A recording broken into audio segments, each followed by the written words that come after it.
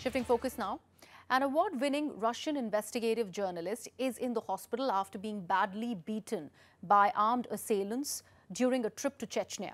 The attack happened early on Tuesday as Elena Milashina and Alexander Nemov, who's a lawyer, were traveling from the airport. It is said that the pair were quote-unquote savagely kicked, including in the face, received death threats and were threatened with a gun to their heads. Now, their equipment was also taken away and smashed. In fact, in a video, Milashina could be seen lying on the hospital bed, recounting her ordeal.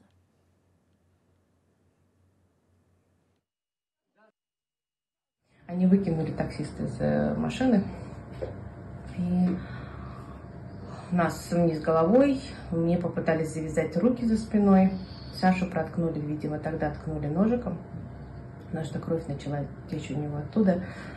Вот, проехали какое-то расстояние, и машина заглохла. Вот.